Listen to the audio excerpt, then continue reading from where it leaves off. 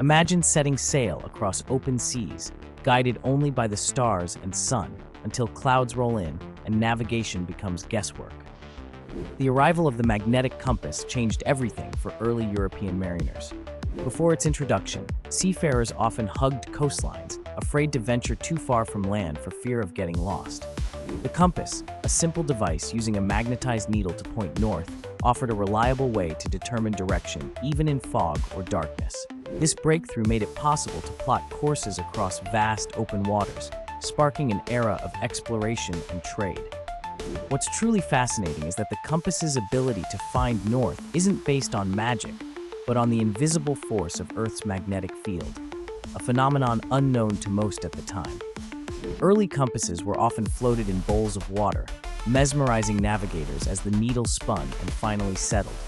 Some sailors believed the needle was enchanted, but it was actually responding to Earth's magnetic pull.